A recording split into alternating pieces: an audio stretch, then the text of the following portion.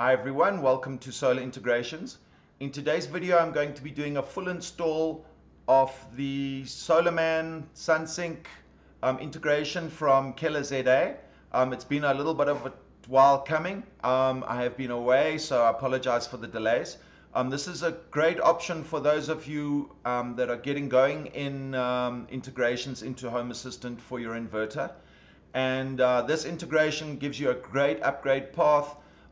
It speaks directly to the Solarman Wi-Fi dongle, and it would be my recommended option if you do have a Solarman Wi-Fi dongle and you don't want to go around buying any hardware, because it will speak to the dongle directly, and it will also allow you to write settings back to your inverter, which you can't do with the standard Solarman integration. There is also an upgrade path that will allow you to use either a USB to RS485 adapter, or you can get a bridge, an RS485 bridge device, either using a Raspberry Pi with some custom firmware on it, or alternatively you can buy a Wi-Fi bridge for your RS485 so you can have your Home Assistant separate to your inverter. But it's a great option, and I would recommend having a look at it. I hope you enjoy the video. If you've got any questions, please leave them in comments, and I'd appreciate it if you like and subscribe my video. It does help with the YouTube algorithm. We'll see you after the break.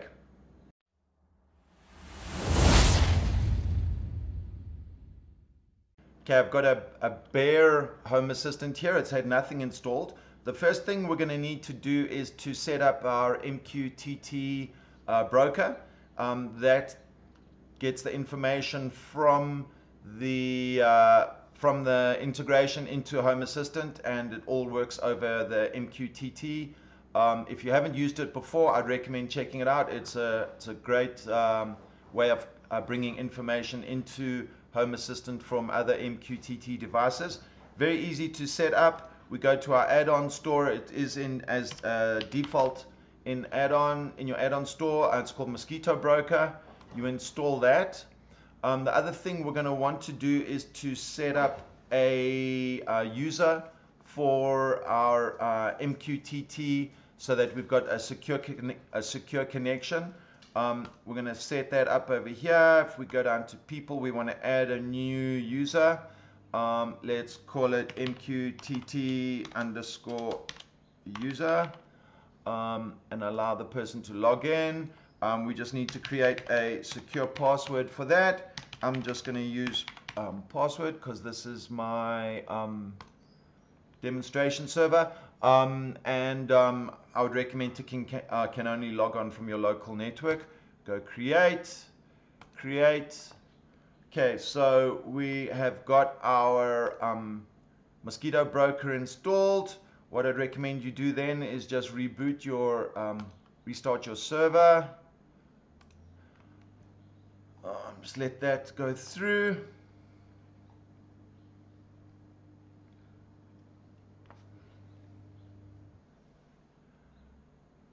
Okay, once it's set up, whoops. Go back onto add-ons. Let's start our Mosquito Broker. We can just check in the logs that it started.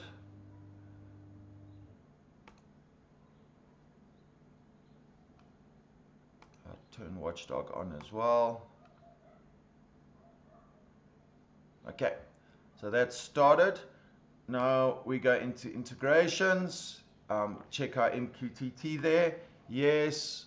And we want to configure that, reconfigure, and we put in our username and password over here, MQTT and MQTT_user and my password. Click on next. You can enable the discovery automatically of Home Assistant, which you can basically leave all of this to default, and that should all be working now.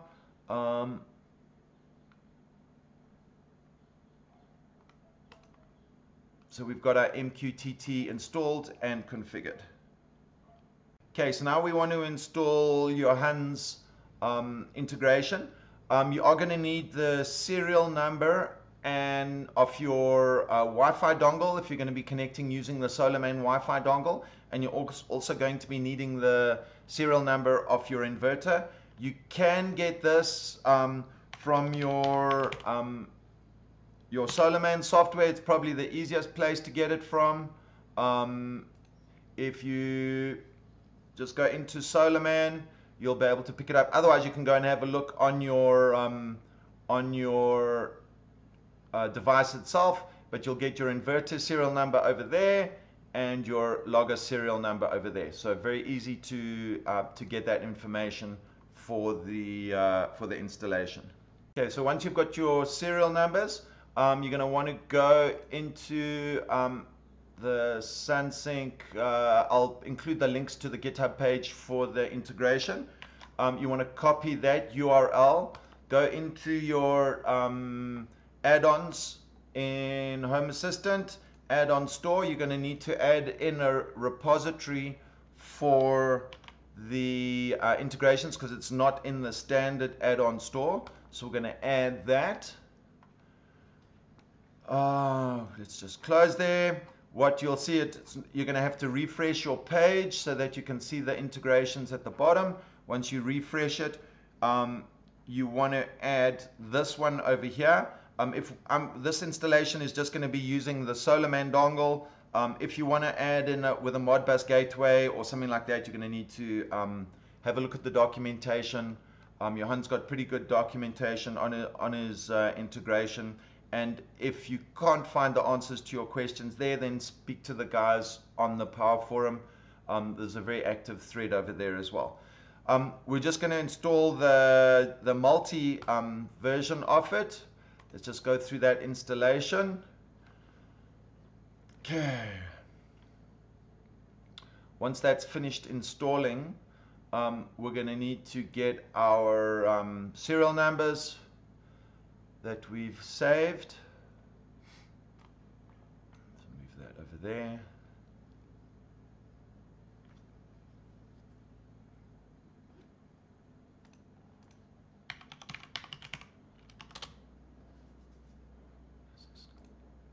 Get my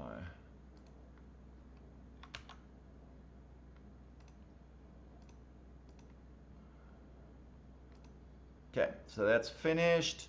I'm going to just set it for Watchdog. The nice thing about this as well is that Johan does maintain it in the GitHub page, so your code will be updated every time he updates as well if you set it for auto update. It's probably a good idea to do that. The online documentation he's got over here, it's got a nice online documentation page. Configuration, okay, so we want to put in for the Solarman dongle the serial number for the inverter. Let's get that again. Device, okay, doesn't like me doing it that way. Just copy that.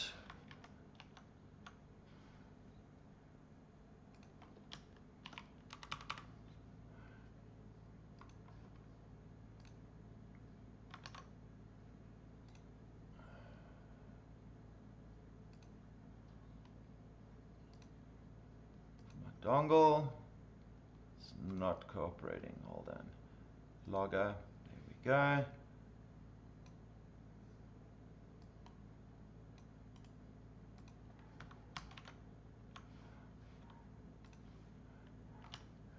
Going to go in over there like that. Then this port over here is going to be the port that the Wi-Fi dongle is on.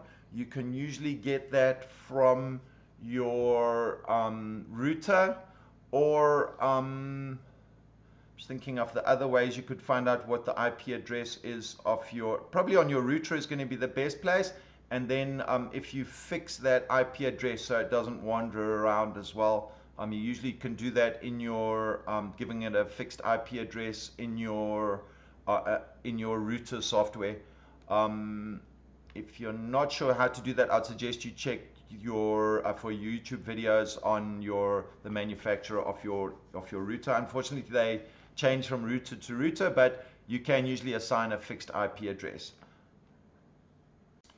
Okay, so my Wi-Fi dongle is at 192.168.1.69 port. Okay, you need to add the port onto it. That is at port 8899 is default 8899. We've got a single phase inverter, and I'm just going to leave all of this as default. The only thing that we are going to change is how often we're going to read, because we're going to be reading from the dongle, from the Solarman Wi-Fi dongle. So I'm going to want to increase that to 15, and I need to select a default port. It doesn't actually use this over here, but it needs the it needs to have the port set up, and then my MQTT is username MQTT underscore user, password is password. Okay, just check that's all right, and then save. Okay, let's just go and double check everything. That all looks good, and let's just check. Let's see if we can start it, and let's see if it'll start. Looks like it's starting. There's the log. Inverter serial number. Okay, it's pulling all of that stuff. Looks like it's getting all the information from the dongle. Let's go and double check. If we go into developer tools, states, and we go to Sunsynk, there we go, it's connected.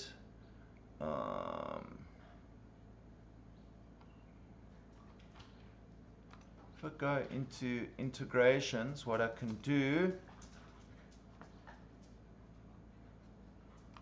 into device, okay, so there's all my settings. There's all the stuff that it's reading from the inverter, and I can add this stuff to the dashboard. Let's just get a dashboard that we can actually take control over. Edit dashboard, take control. Okay, let's go back there. Integrations, device. So let's just add all of this stuff to the dashboard. Add to the dashboard. Add to the dashboard.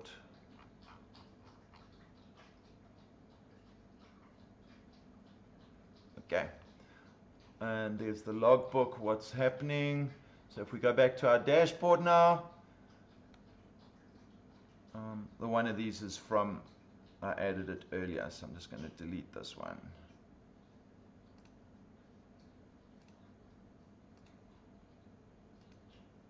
Okay, so there we have our all of the stuff which is reading from the inverter directly, and that's all up and running.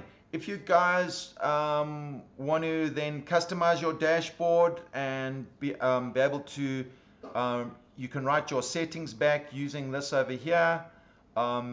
There's a great video on setting up the solar dashboards, which look like, let me just show you, like this over here, which will give you a live view of what's coming from the inverter.